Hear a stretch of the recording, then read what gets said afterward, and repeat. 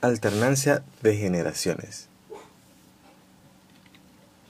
Las plantas se reproducen por medio de un ciclo, ya que presentan los dos tipos de reproducción, sexual y asexual, durante la cual participan dos tipos de células, que se diferencian por la cantidad de cromosomas que poseen.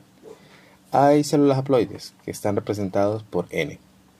Poseen solo la mitad del número de cromosomas, y están las células diploides. Te lo voy a poner aquí y te lo voy a marcar.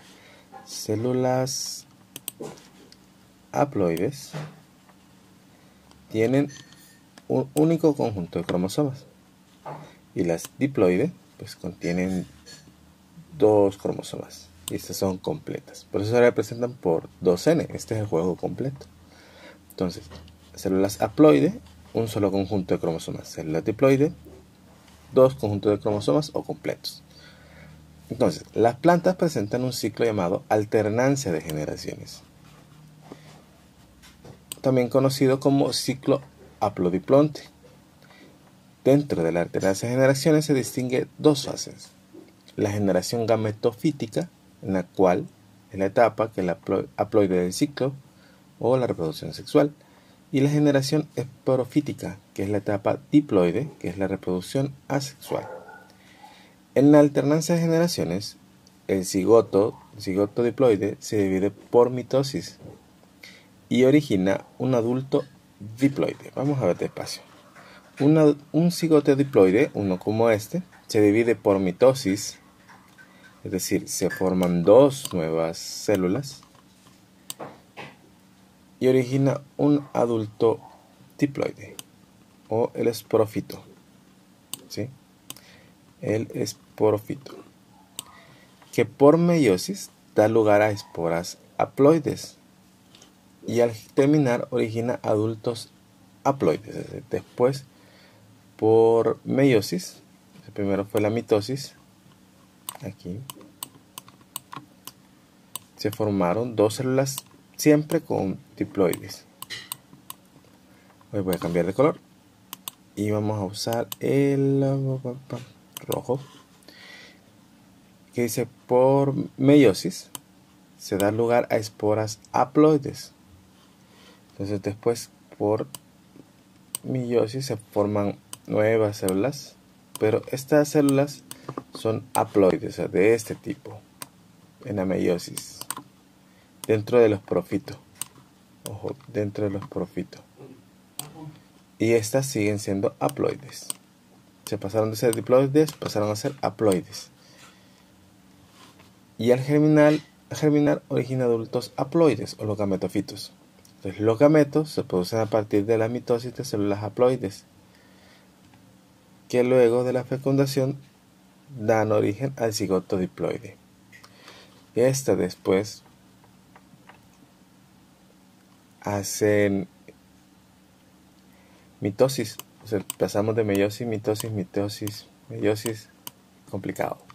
Vamos a dejarlo así: meiosis, luego por mitosis otra vez se vuelven a convertir en células en el gameto. El gameto es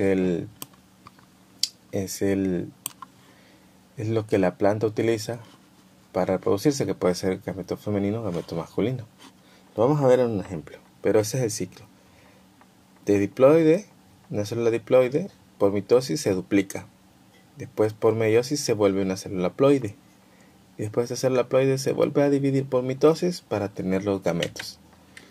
En las angiospermas, que son las plantas con flores, con óvulos encerrados en un ovario, que son quizás la más común que puedes ver, ese ciclo de vida tiene un esporofito, el cual es la forma más desarrollada y habitualmente se conoce como árboles, arbustos o hierbas.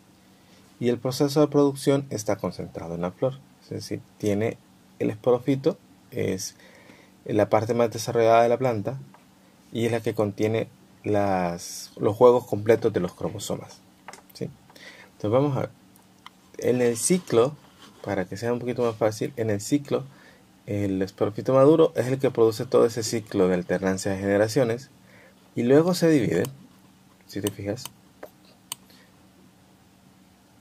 y genera, bueno, tiene una flor, y lo que tú ves en la flor es el esporofito generalmente, y ahí lleva una parte femenina, y una parte masculina. Generalmente los tallitos de la flor se llaman anteras, pues es la parte masculina, y adentro está la parte femenina, donde se produce el haploide femenino, ¿sí? Luego, cuando ya está de esta manera, pues viene una abejita o viene el viento y la germina, es decir, hace pasar el polen que está aquí para acá adentro, al interior de la flor, para que se germine. Y ahí comienza a suceder la fecundación. Y después viene la semilla.